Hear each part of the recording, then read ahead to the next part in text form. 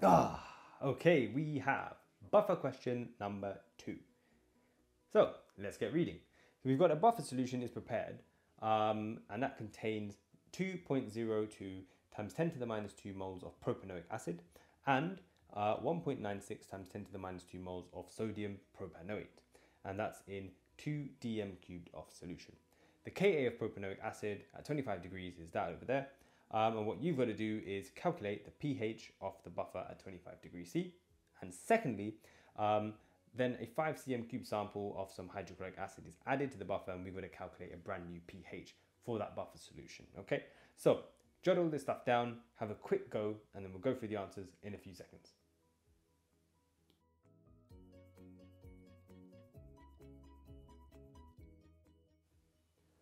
Righto, it is solution time.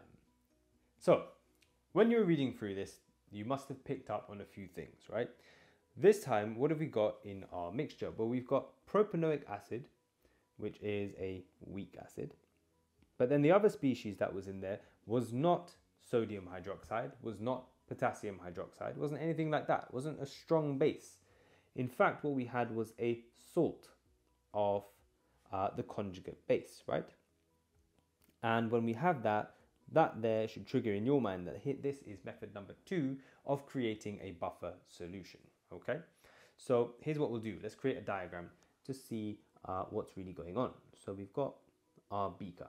Now, in our beaker, we've got propanoic acid, which is CH3, CH2, COOH. And we've also got sodium propanoate, which is the same thing, but the acidic hydrogen has been replaced with sodium, Na.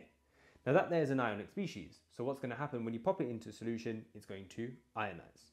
And so it will actually exist as that there with a negative charge and Na with a positive charge.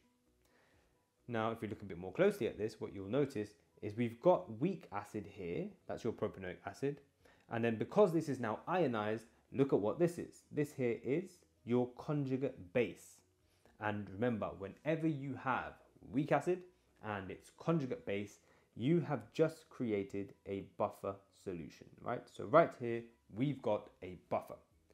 Let's write down some details though. So we've got propanoic acid, so that's that and COOH. And we've also got its conjugate base, so that's that, CH2COO minus. And what we've been given are some moles, right? We've got some moles of each of these species. So 2.42 times 10 to the minus 2 moles of this. And we've also been given 1.96 times 10 to the minus 2 moles for your conjugate base. Now, to solve any buffer question, what do we need to use? Well, we need to use a Ka expression. And we've got that down the bottom here. So let's just color that in. Here's our Ka expression, right? And we're going to use that in a second. But the important thing to do before that is, in order to use the Ka expression, we've got to get concentrations. Currently, we only have moles, right? So to turn this into a concentration, we need to divide by volume. That's just a simple rearrangement of that formula down there. So to get concentration, that's going to be moles over volume. But do remember, your volume needs to be in dm cubed. And luckily, in this question, we've been given the volume and it's in dm cubed. So that's great news. We've got 2 dm cubed. So then we can just put 2 dm cubed on the bottom of this and 2 dm cubed on the bottom of this. So let's now turn these into concentration. So we've got 2.42 times 10 to the minus 2, and we're dividing that by 2. So that comes out as 0.0121 moles per dm cubed. That there is the concentration of that. And then we go across to our conjugate base. We'll do the same thing there. So 1.96 times 10 to the minus 2, divide that by 2, and so we've got 0.0098 moles per dm cubed. And there we go. Now we've got concentrations, we can use our Ka expression. So let's go ahead and do that. So our Ka expression, let's do this over here. So we'll say Ka, which we were given as well, 1.35. So 1.35 times 10 to the minus 5 is equal to, and then we want to find H plus. We've got the concentration of our conjugate base now, that's 0.0098. over the concentration of the acid, which is 0.0121. Should put this in round brackets now as well. There we go. And now we can just rearrange this to find what H plus is, right? So multiply across by the 0.0121 and then divide by 0.0098. So we'll have 1.35 times 10 to the minus 5 times by 0.0121 equals that divided by 0.0098. And so that should come out as a H plus concentration of 1.67 times 10 to the minus 5. And that's our H plus concentration. And then to turn that into a pH, what do? We want to minus log that value there. And when you do minus log it, I think your pH comes out as, let's double check that now, minus log answer, 4.78 is what we'll say. So there we go. So now we've got the pH of our buffer. That's 4.78. But now what happens afterwards? Now look what it says. We're told here that a bit of HCl is dropped in. We're told the volume of it, it's 5 cm cubed, so a very, very small amount. And this is its concentration, right? So what we should do is work out, well, how many moles of HCl was added.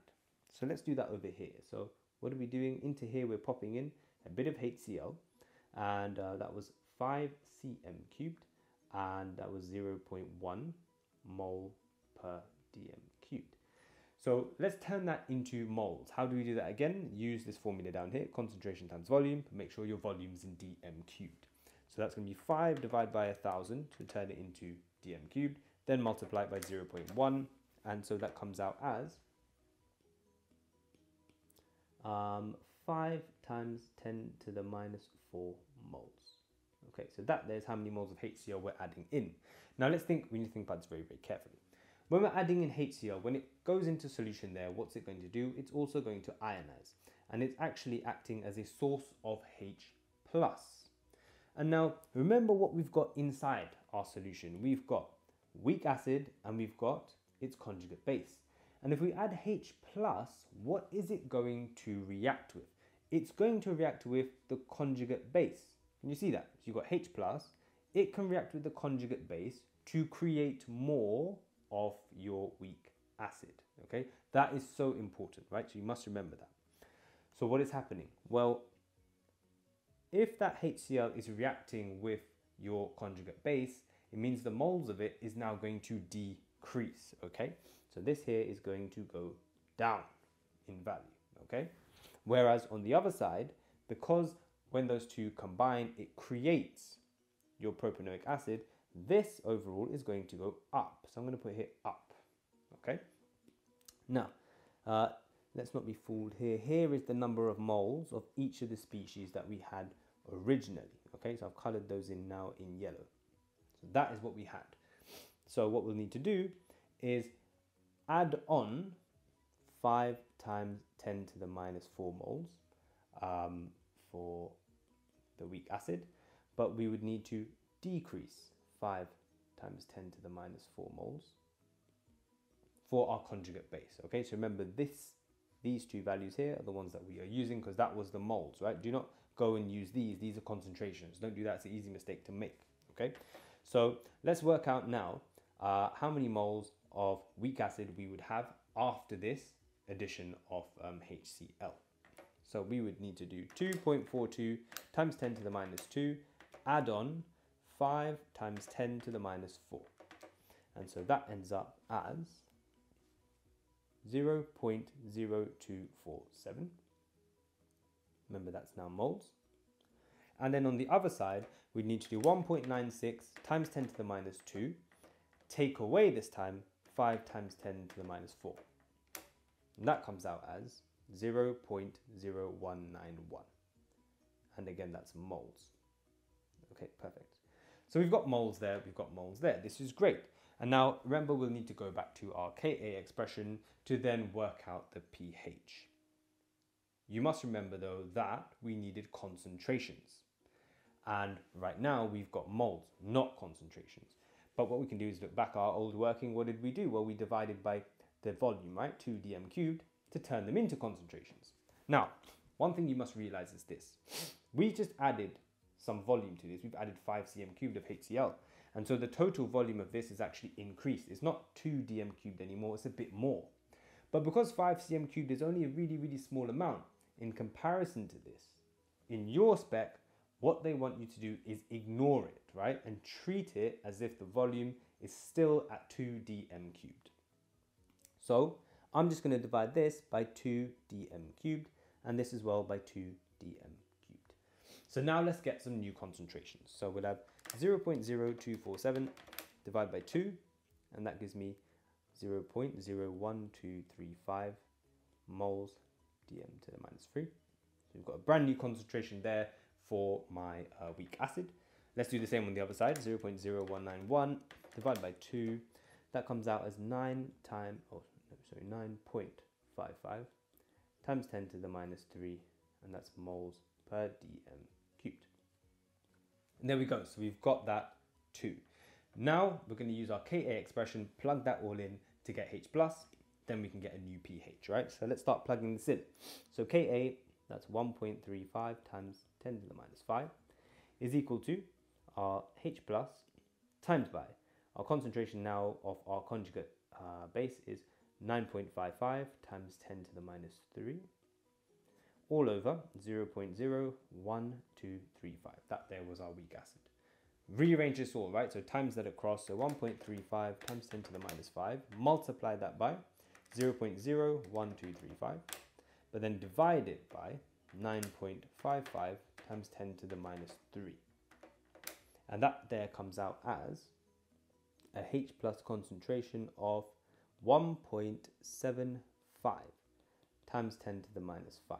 And now remember, if we want to turn that into a pH, we then need to minus log this answer over here. So minus log of this number here.